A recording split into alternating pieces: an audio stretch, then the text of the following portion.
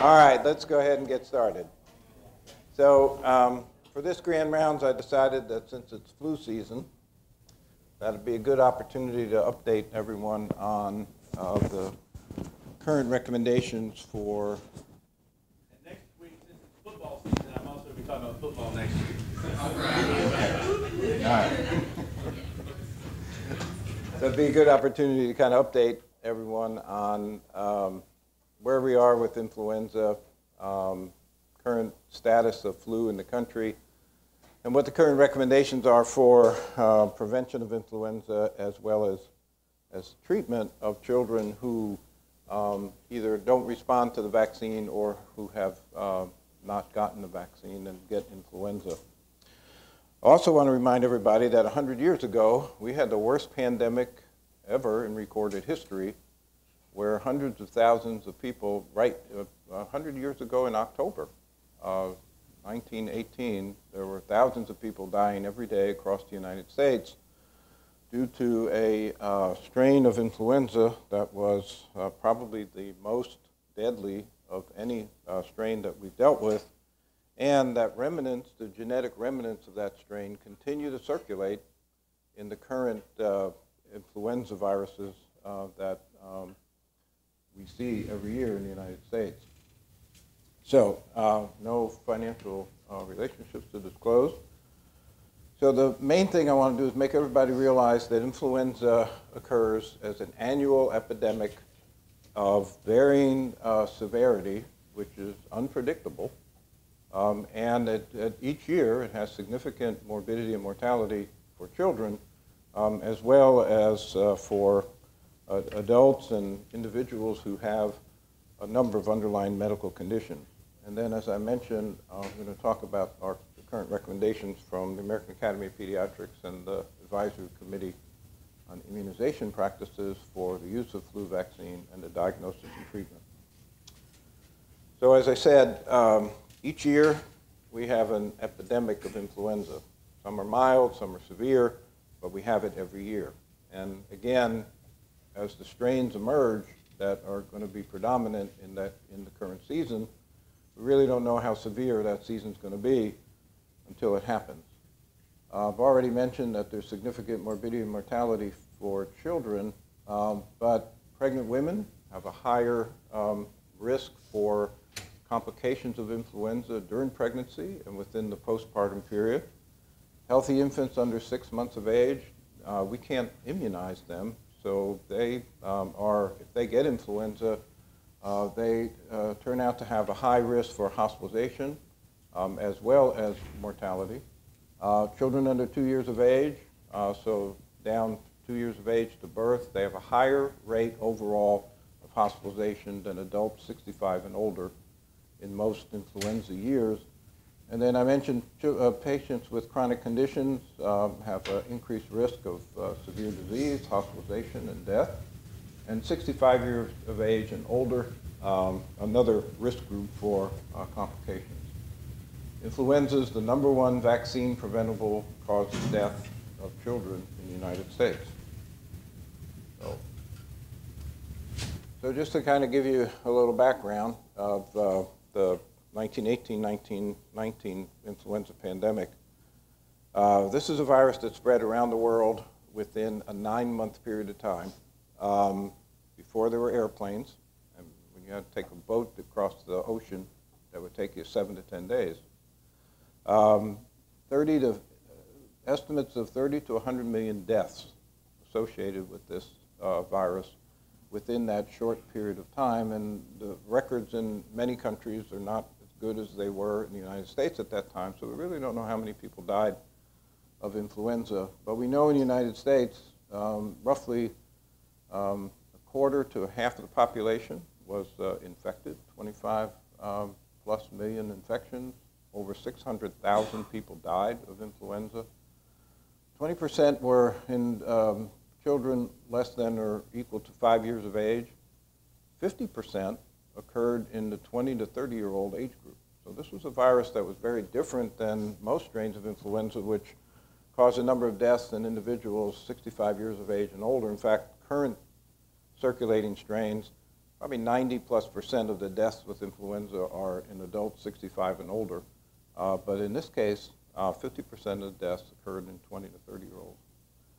And of soldiers in World War I, half of the deaths of the soldiers in World War I were due to complications of influenza.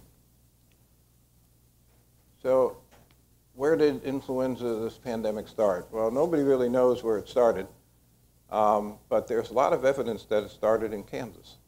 There's been a lot of work trying to figure out where this virus came from. But those of you who know John Barry, the author, historian, who was at Tulane and Loyola, he wrote a book called The Great Influenza, and I certainly suggest that any of you interested in influenza read that book. It's really well done, and it gives a great history of the events from the medical side as well as the public side associated with that outbreak.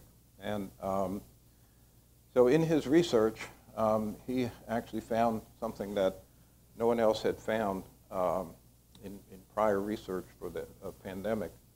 And what he found was there was a physician in Haskell County, which is in that red square in southwest Kansas, that was sent a letter to the U.S. Public Health Service saying that he was seeing the worst influenza that he'd ever seen, with a lot of people with pneumonia and the number of deaths in his town.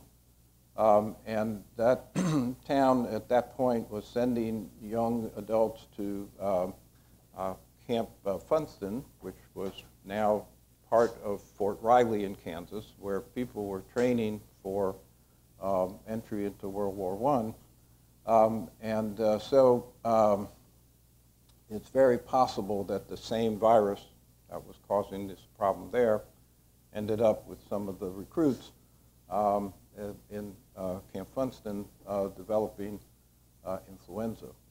So at that point, that was a farming area. They had cattle, they had hogs, and this is a county that is right along the flyway of 17 different bird species. And we'll talk about why that's important in a couple of minutes. So he reported this in January. By March 4th, the first soldier reported ill with influenza at Camp Funston. Within 2 weeks, over 1,000 soldiers were admitted to the hospital, and thousands were ill in their barracks. 38 of them died. So it's very clear that there was a big outbreak of a pretty severe disease. And then it turned out within a few months, so by March, there's the same sort of influenza in 24 to 36 Army and training camps across the United States.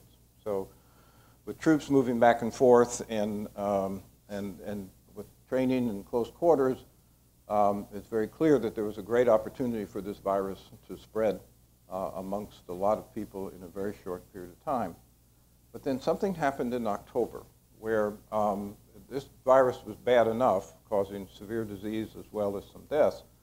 But simultaneously in 3 areas in France, Boston, and this was a camp in France and a camp in northern Africa, outbreaks of the most severe form of influenza were beginning to be reported. Now, these were the cases where young adults within 24, 48, 72 hours would develop an acute illness, have a hemorrhagic type of pneumonia, and die.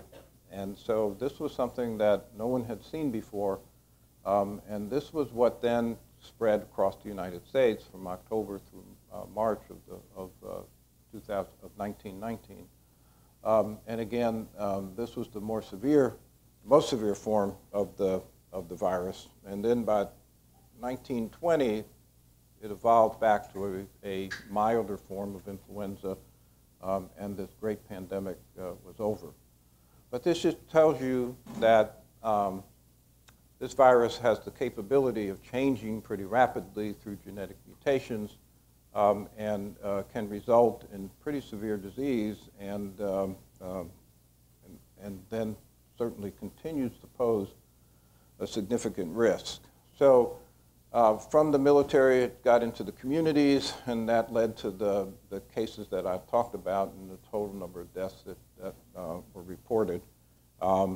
Social distancing was part of the plan for management of this, and so schools were closed, movie theaters were closed, public places, libraries, everybody was asked to keep their distance, and as an attempt to control the spread of this infection. So how does this happen? Well, influenza viruses there are a number of different properties that make possible what we saw in 1918-19 and what we see every year. So influenza viruses, influenza A and influenza B are the two influenza virus types that are most likely going to cause disease in humans. A tends to be more severe, but that's not always the case. The A viruses are typed by their surface proteins. There's hemagglutinin, which helps the virus attach and get into cells, and then there's neuraminidase, which is important for the virus to be released from cells. And so these two are protein spikes that come off the surface of the virus, and the antigens of these two protein spikes, as the viruses circulate, the proteins mutate, and there are changes in the antigenicity of those two surface proteins. Influenza B viruses have the same makeup, but they are not divided by their surface proteins. They're divided based on their background, so they're divided by lineages. And currently, we have 4 types of influenza virus co-circulating each year. This has been going on for a number of years. So we have influenza A, which is a H1N1, and that's sort of the descendant of the 1918-19 virus. There's the H3N2, and then there are 2 Bs, one's a Victoria lineage and one's Yamagata. So as these proteins get modified on the virus, if there's a mild or a minimal change in the protein and the antigens that are there, that's called an antigenic drift. So what that means is that if you've had influenza in the past, if you've had influenza vaccine, if there's a mild change in the antigen, you might get some protection from a prior infection or prior vaccine if that virus is very close to the previous one. On the other hand, if there's a major change in that protein so that your immune system doesn't recognize that, you will have no protection.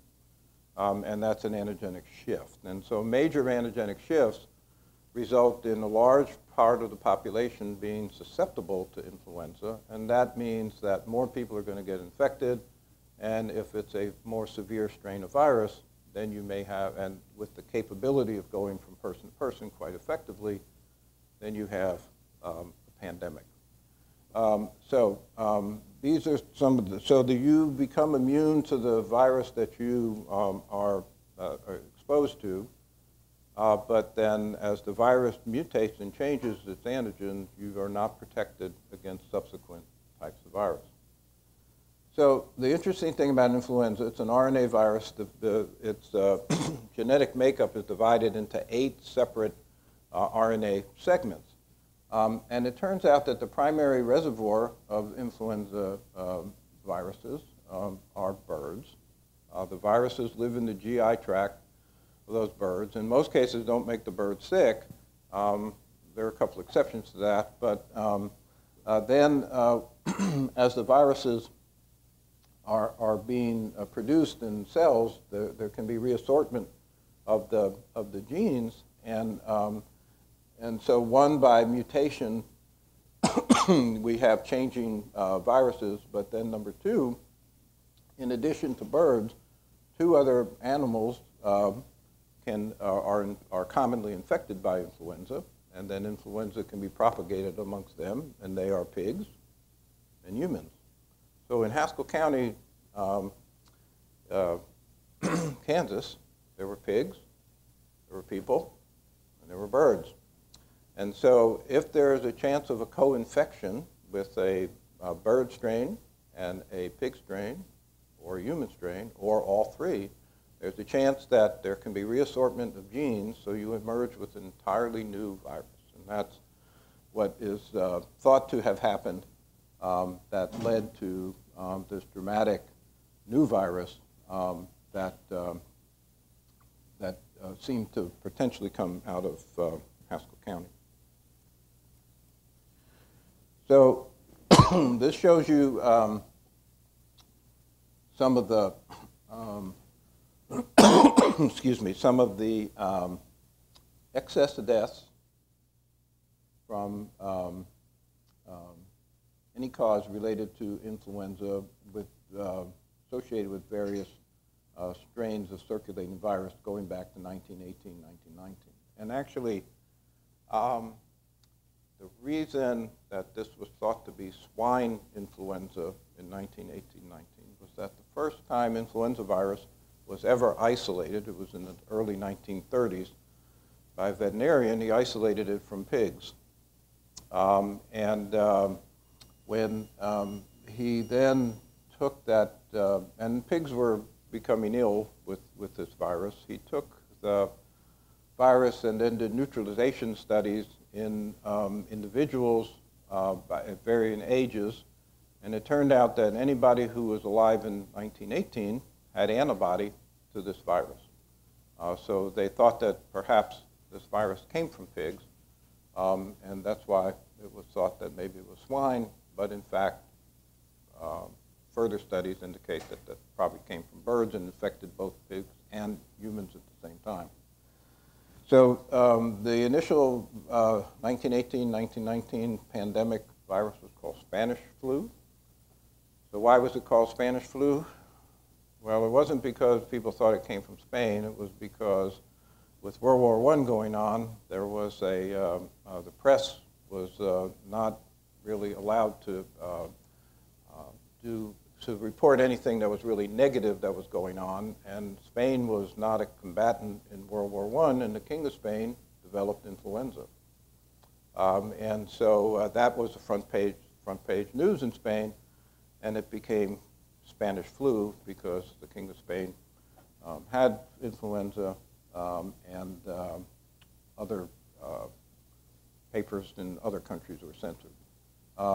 So that's where the Spanish flu name came from. And then you see we've had 4 subsequent pandemics around the world, and you can see, though, if you look at the mortality associated with H1N1 pandemic, it was 598 per 100,000. We've not gotten anywhere near that subsequently, but you can see that the Asian flu was associated with an antigenic shift, so we went from H1N1 to H2N2, and then the Hong Kong flu, 1968, that's where the H3N2 virus came from, and then in 1977, when the H3N2 virus came, H1N1 disappeared, so it didn't circulate for a number of years, and then all of a sudden it came back in 1977, and since that time, there's been co-circulation of both of these H3N2s and H1N1s. There's some thought that the reemergence of the Russian flu was because Russia was experimenting with a H1N1 nasal vaccine, live attenuated vaccine, and that may have reverted back to a more virulent strain, and that might be the one that is currently circulating. And then we had, what you're all familiar with, we had the swine flu pandemic in 2009, which was a significant change in the H1N1 virus, which was a reassortant virus that had elements in genetics of avian, pig, and human virus, and that's what led to the pandemic that we had then. And again, that pandemic was relatively worse for children and pregnant women than it was for others. And in fact, the morbidity for 65-year-olds and older was significantly less with that virus than in previous seasons. So what about last year? So this is data from last year. Last year, we had what the CDC called a high severity season. There were over 80,000 deaths associated with influenza. In the U.S. last year, we had widespread elevated activity for an extended period of time. It was predominantly an H3N2 year, and it ended up for children. There were lots of outpatient emergency department visits, high hospitalization rates, and a number of pediatric deaths. So H3N2 was the predominant strain, but towards the end of the season, we began to see emergence of influenza B, which is not unusual when you have co-circulating influenza viruses that in one part of the season, one type will come to your community, cause an outbreak, which may last 2 to 4 weeks, then that sort of abates, and then the next virus comes into town, and then you have another outbreak. So that you can have 2 or 3 or more outbreaks within the same community with different types of influenza virus each year. So the thing that's important about hospitalizations is that some of the individuals who are hospitalized have underlying conditions and some do not. And so I want to make it clear that there are children who have no underlying known risk factor who end up hospitalized with severe influenza or complications of influenza. So this is a table from the CDC, and the CDC has this program called Flu View, which you can go every week and see what influenza activity is like in the United States, and it'll help monitor it for you so you can know what's going on in your state and what's going on in the rest of the country. If you look at, the slide has the admissions to the hospital from hospitals that are in their system to monitor for influenza-related hospitalization. So these are proven influenza cases. In green are children, in blue are adults, and then in this little purple color are pregnant women. So, and these are the different underlying conditions: cardiovascular, pulmonary, metabolic, and so on. 43% of pediatric cases have no underlying condition. I don't know if you can see that, but that's this line right here. 26% had asthma or reactive airway disease, so one of the most common risk factors that get children into the hospital with influenza, underlying pulmonary problems.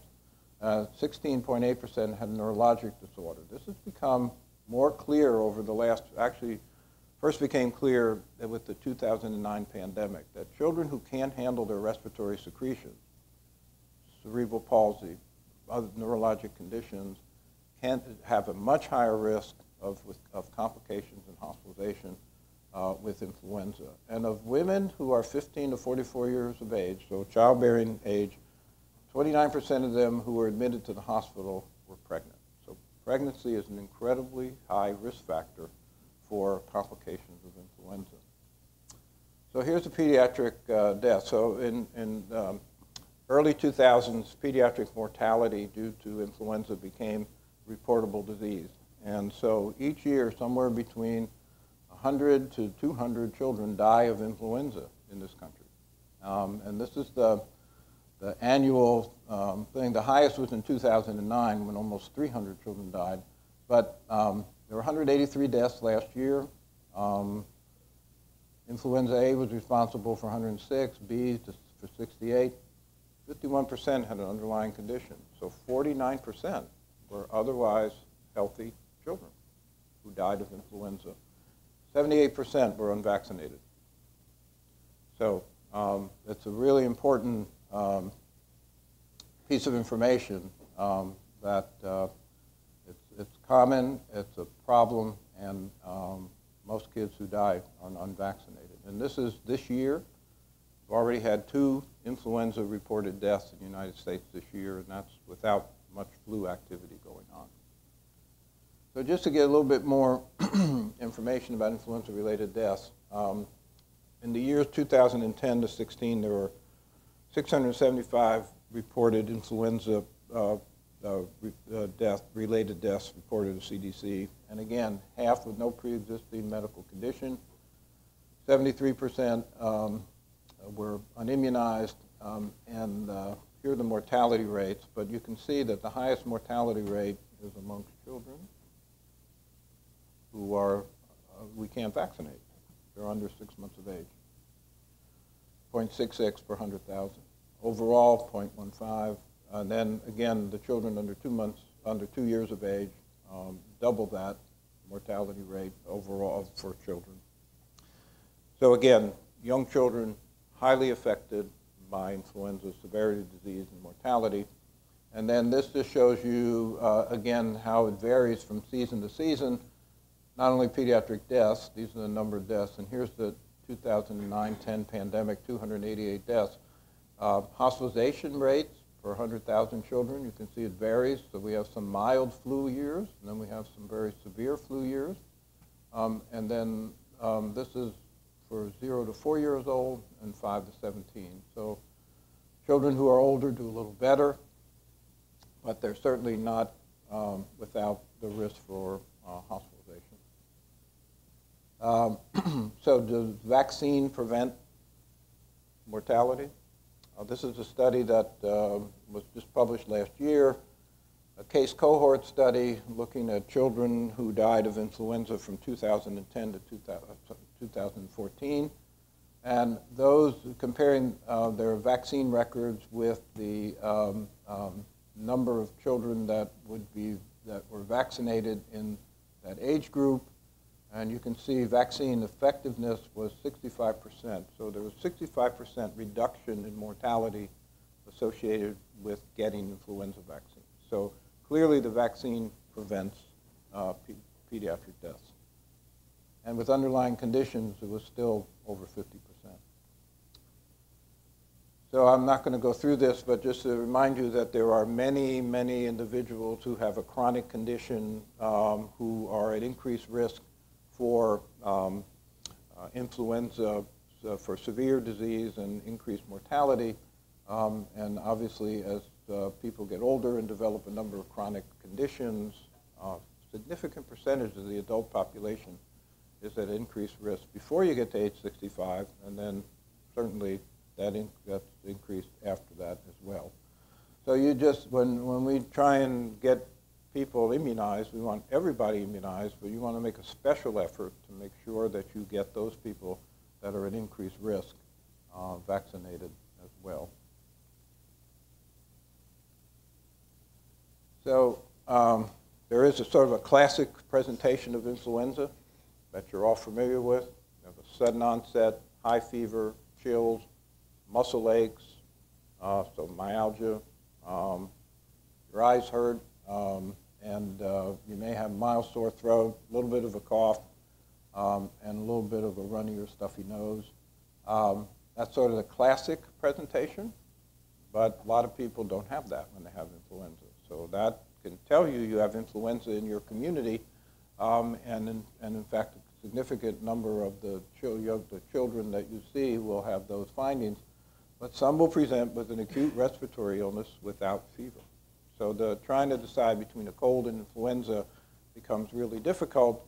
And so when you have influenza in your community, anybody with respiratory symptoms should be considered as potentially being a patient who has influenza.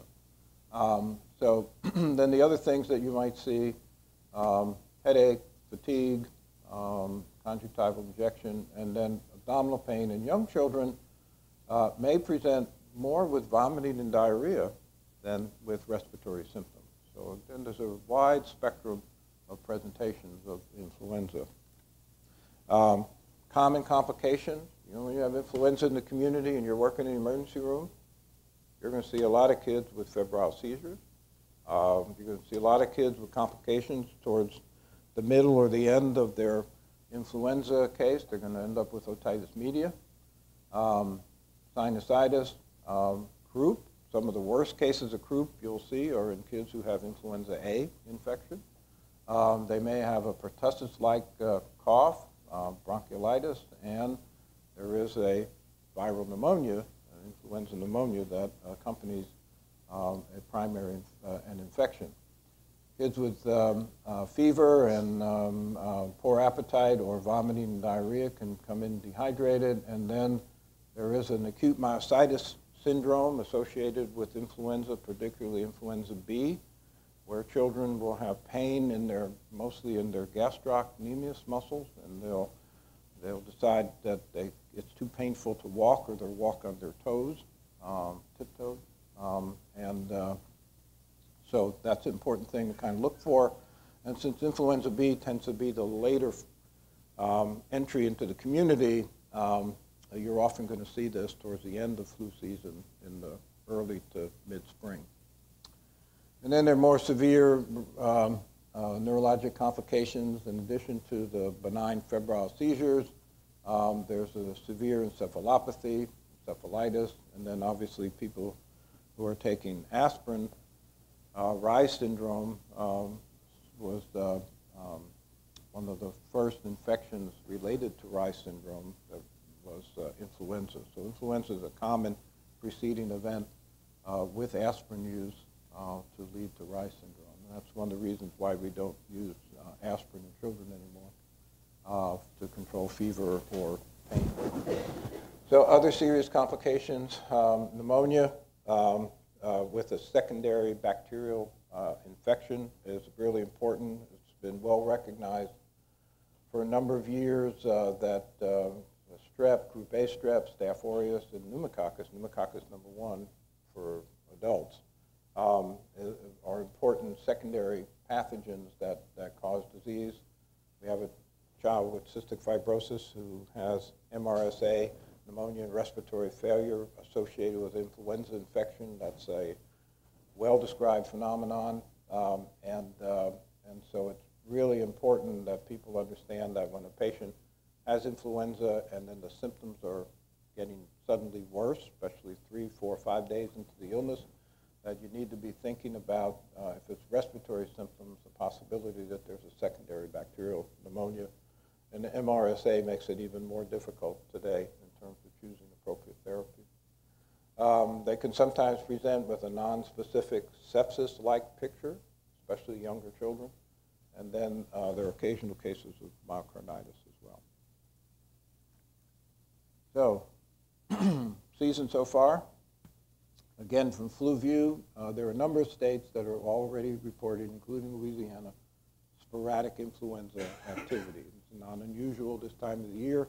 We certainly, in addition to the case I just mentioned, we've gotten calls from physicians in the community who've had a few kids who are positive for influenza. So it's not a surprise that it's beginning now. The peak month can vary from year to year. It could be November, December, January. Most often it's going to be January or February, but it can peak anytime within that time frame, and you can still see activity out through May in some years.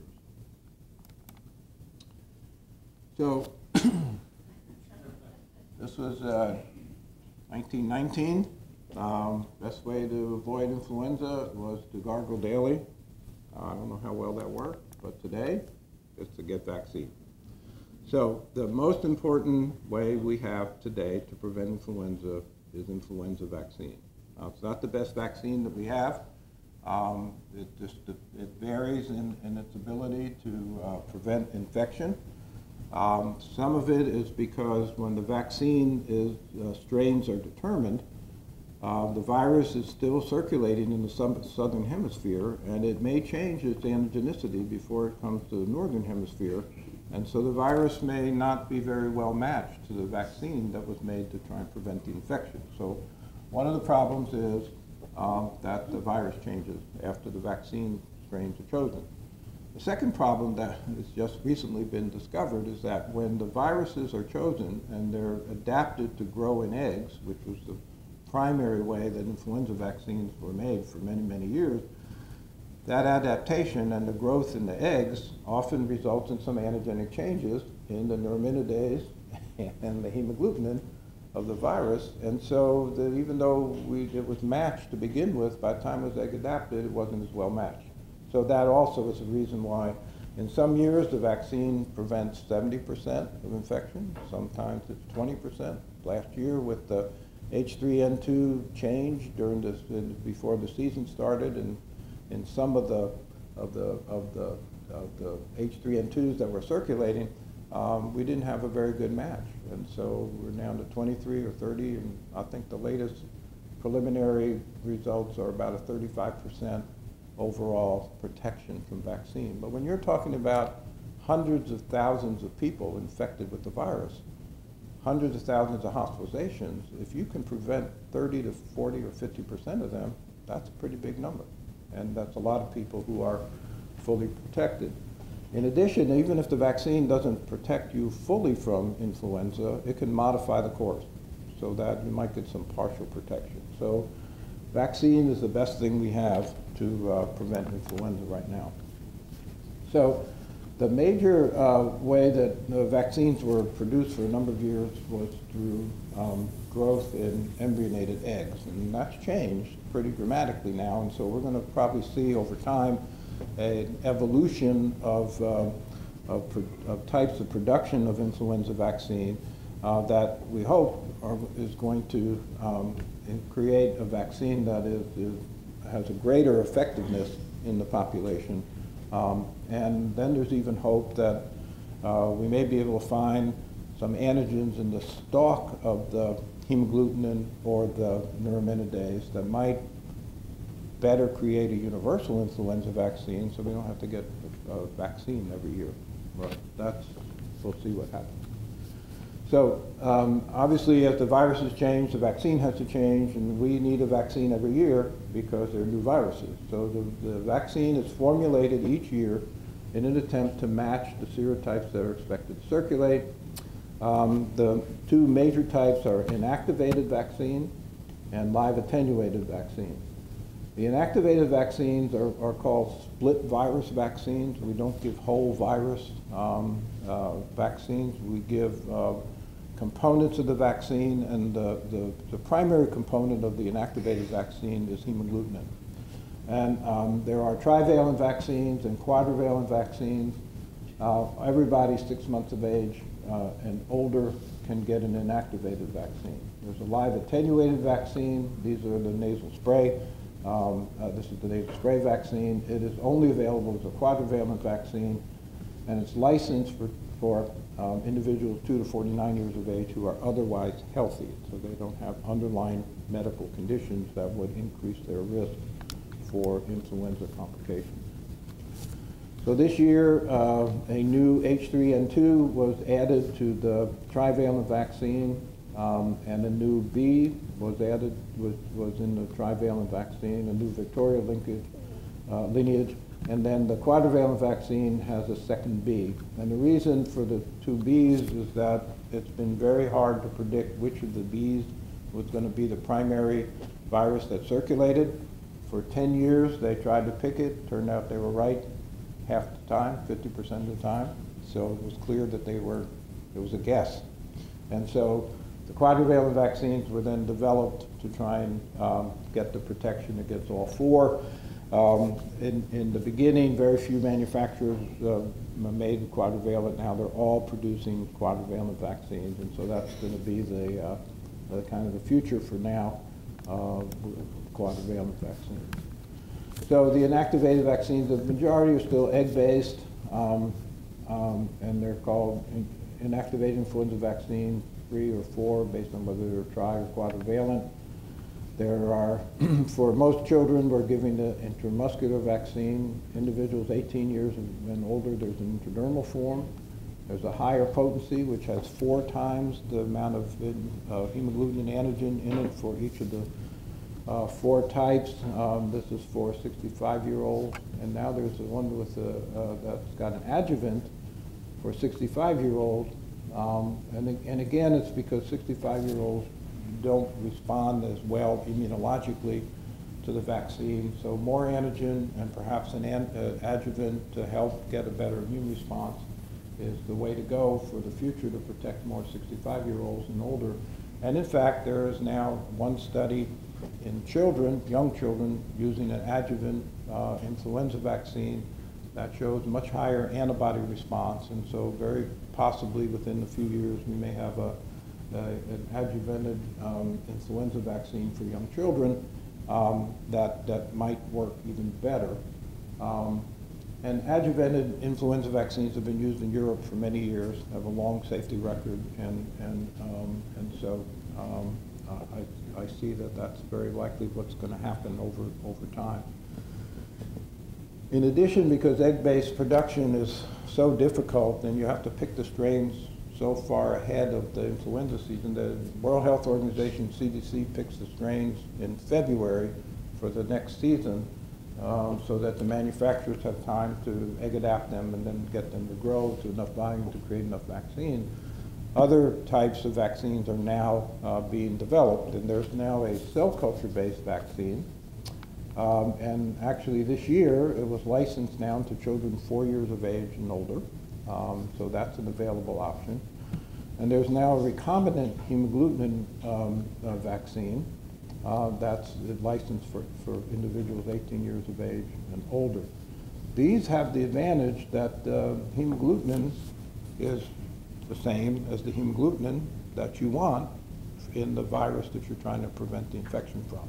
So, and there is some data that the immune response to these vaccines is even better in terms of neutralization of the circulating strains than the egg-adapted strains. So again, we may be moving in a direction for adjuvants and or development of further cell culture-based recombinant vaccines that might improve the protection offered by the vaccine. Live attenuated vaccine was not recommended for the past 3 years because when the manufacturer went from the trivalent to the quadrivalent vaccine, it turned out that this vaccine did not work as well against whatever the predominant strain was in the subsequent years. And so it was decided by the CDC as well as the American Academy of Pediatrics not to use that vaccine for the past 3 years. The manufacturer has changed the formulation, and so it's been relicensed, and there's a difference in the recommendation now for its use from the AAP and the Advisory Committee on Immunization Practices. So AAP and ACIP looked at the same data. The vaccine does have good immunogenicity. The first failure of the vaccine was against an H1N1 predominant year. We haven't had an H1N1 predominant year since that time. However, in immunogenicity studies, the vaccine appears to be really good. And so vaccine got licensed by the FDA, and ACIP said you could use it for anybody who's in the age-appropriate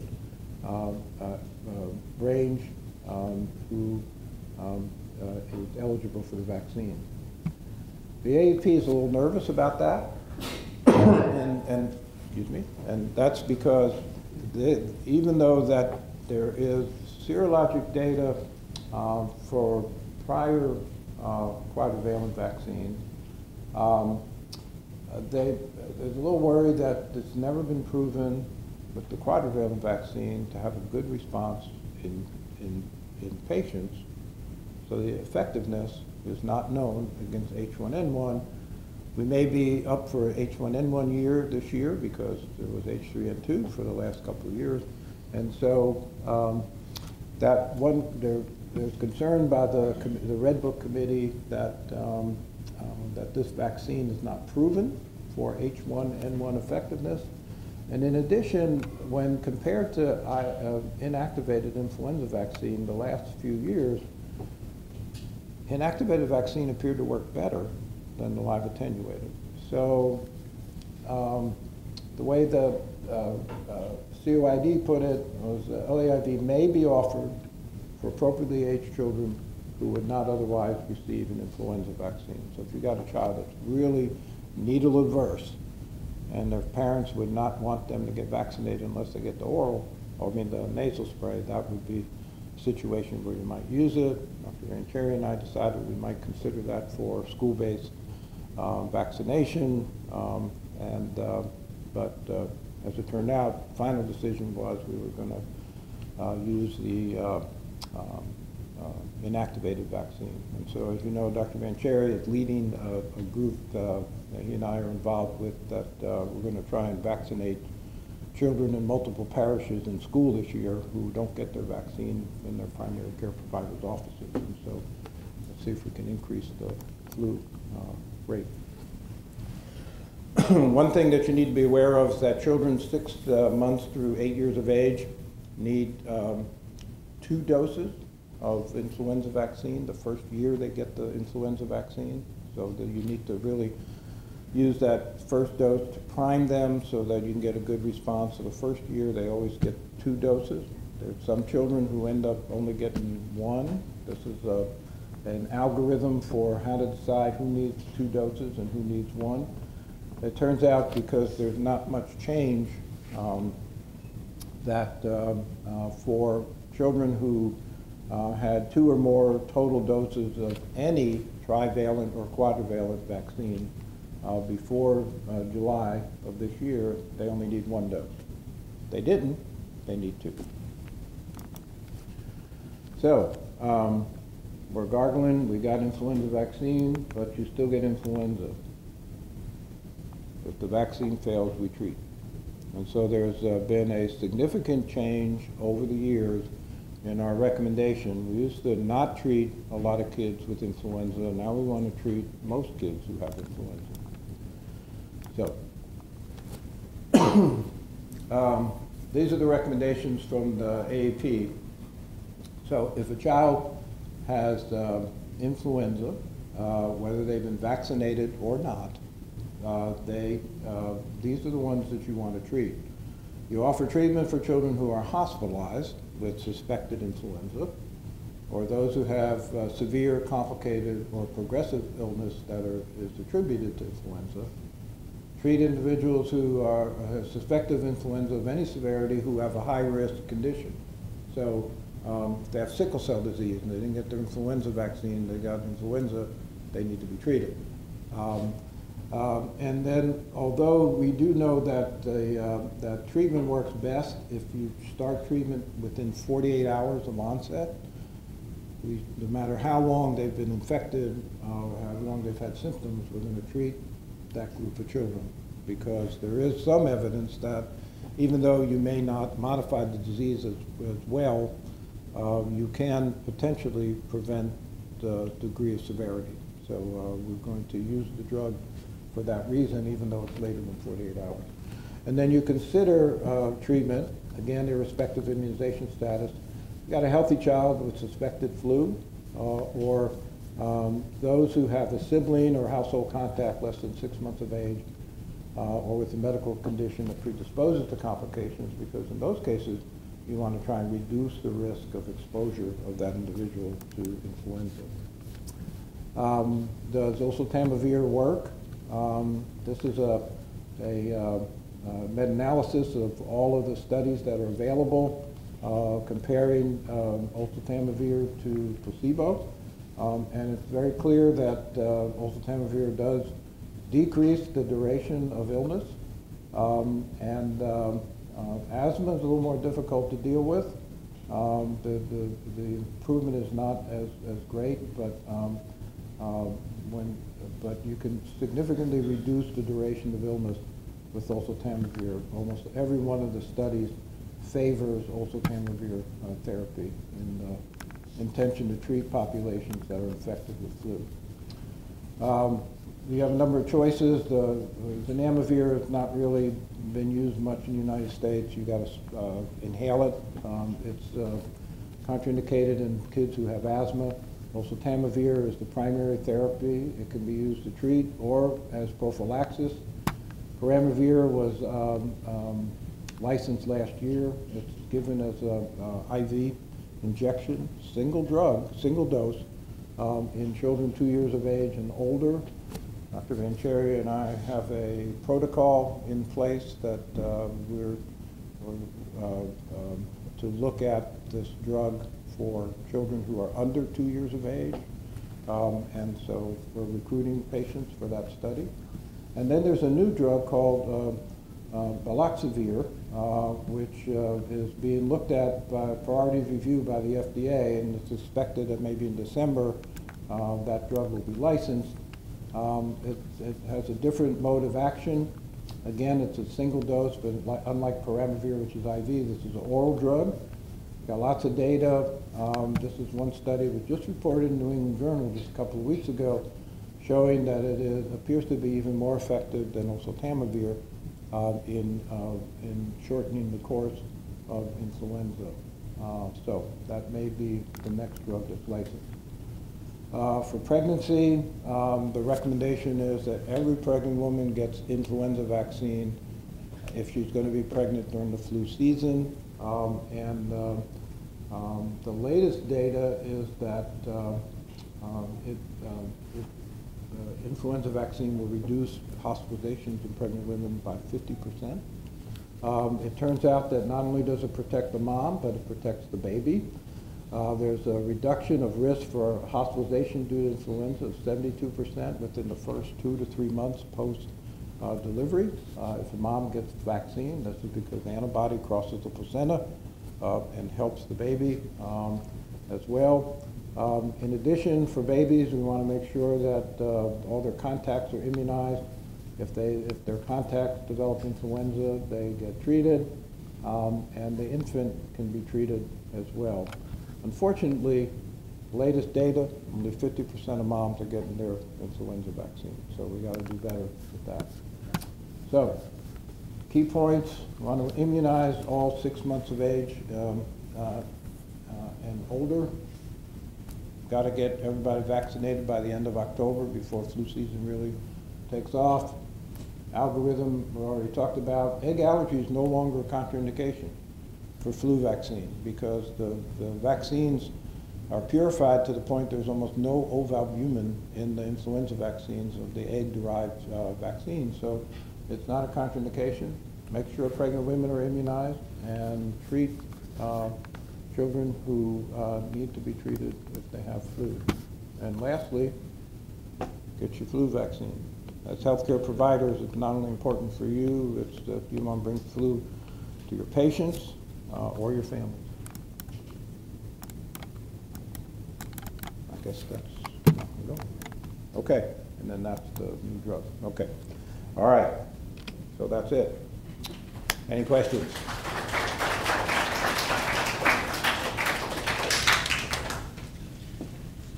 Pardon me? Should healthcare providers get flu mist or the injection? They could get either. The only admonition for flu mist would be if you work in a bone marrow transplant unit, you're probably better off getting an activated vaccine. But any other patient care area, you can use the nasal spray vaccine. It was an excellent overview of the subject. I didn't know about the history there. 2 questions. Number one, you talked about pregnancy. We deal with that all the time. So how long does the antibody titers last? I've seen several papers that it could last the first 4 months, 3 months. Again, it depends on the type of vaccine you're using. If you can comment on that, number one. Second question is, what if an adult comes to the house with flu-like symptoms who's not been cultured, but they've got children greater than 6 months or a year of age? I always informally suggested go ahead and get vaccines for all those kids, or treat them prophylactically if it's a bad case with those. One of the. Yeah, so when you get flu vaccine, it takes a minimum of 2 weeks before you get a good response that might be protected. So if someone is exposed to influenza and not immunized, they need to be prophylaxed if they are at risk of complications. So one of the uses of prophylaxis would be an individual who's exposed who is not immune. So if someone's in the house with flu, yes, you can give them vaccine, but give them prophylaxis. You can't give them the live attenuated vaccine, you have to give them the kill vaccine. You give them the live attenuated vaccine, you give them Tamiflu, they're going to kill the vaccine arm. So you give the kill vaccine in that situation. The first question was for how long the the duration of titer? antibodies. Let's say the same child is 7 months old. Would you Yeah. give him if the titers drop? Yeah. So for most individuals, single dose of vaccine, or for the young kids, 2 doses. They're going to provide you protection throughout the entire flu season. So there'll be rise in titer fall, but you should have protection throughout the season. And particularly, you'll have protection during the months where it's expected to have the highest rate of influenza children. There is evidence that, and it's sort of mixed, that an older adult or an individual with a chronic condition that alters their immune response may not get as good a response, and then the titers fall so that toward the end of the season, they may not have as much protection. And so there is there are a number of things that CDC is looking at to determine whether there are individuals who may need 2 doses. St. Jude now gives all their cancer patients 2 doses of influenza vaccine for the season to give them a second boost after a number of months. And so then there are some adult situations where like cancer patients that happen. So we don't have all that data to be able to say for sure, but it is true that there are some individuals whose immunity probably wanes toward the end of the season and may be better with boost, but the majority, no, probably not. That's it. Why do we have to wait till 6 months? Why 6 months and not 4 months or 2 months? Well, that's because, I mean, for the first, yeah, so in the original studies of influenza vaccine, there was a high reaction rate for young children, fever, febrile seizures, that led people to say, let's wait until the level dropped down to baseline. So it was more reactogenic for children under 6 months. Now that's something that can easily be looked at and new vaccines are developed. But I think at this point, the most important thing is to get pregnant. But that was the reason, was reactogenic. Last year, we had a very low pregnant women immunization. Yeah, we have to do that. Okay, Carl. And so the reason why we give 0.25 instead of 0.5 is because it's more reactogenic in 6 months to 36 months.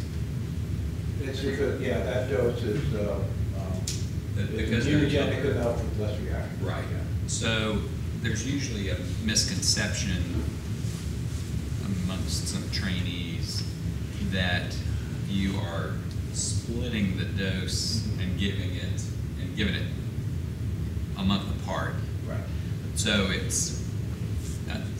so that's a misconception that it's a full dose. 0.25 is a full dose for 6 months to 36 months. Just like if someone's 4 years old, they've never had a flu shot, they're going to get 0.5 and then 0.5 a month after. Yeah. You mentioned about the special care population, especially you're worried about children with chronic lung disease. Number 1 is cystic fibrosis, then premature babies with BPD, and then asthma.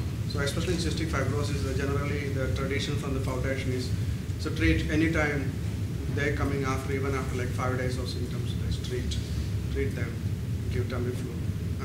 Yes. And also if they're exposed at home, if anybody in the siblings had confirmed flu, just start the treatment. That's kind of the foundation, tradition from the foundation. Just want to know what is your opinion about that. Yeah, and I think that's very reasonable. I think that's the same sort of principle that we talked about with the 6-month-olds, that any viral infection in a child with cystic fibrosis has the potential for having a pulmonary exacerbation and a worsening of their condition. So protecting them the same way we talked about with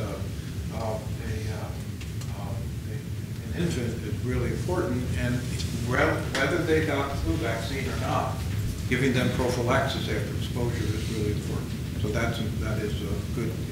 Other thing is like the CF patient, they may not mount a fever response all the time. So any exacerbation we have to rule out flu. Yeah, that's very important as well, is that the immune response may not be strong enough. And you know, if the vaccine is 60% effective, then if you have someone who's at high risk and they've been exposed, you still want to protect them so that they can get a prophylaxis for that time of 7 days or 5 days, or 10 days, I guess, depending on what kind of exposure you have. Joe, in preemie babies, whenever there are multiple cases of apnea bradycardia, we do RSVs. Should we do all viral cultures? Yeah, I think that. Because we've got several babies with rhinovirus right now. So. Right. Any viral respiratory infection in the preemie that's still in the unit can cause them to come out. So, Right, and also bringing in with the people who work in the nursery are the same people who live in the community. So whatever viruses are going on in the community are going to be introduced to where we work, and especially in a closed place like the NI, that's really important. So, yep. Okay.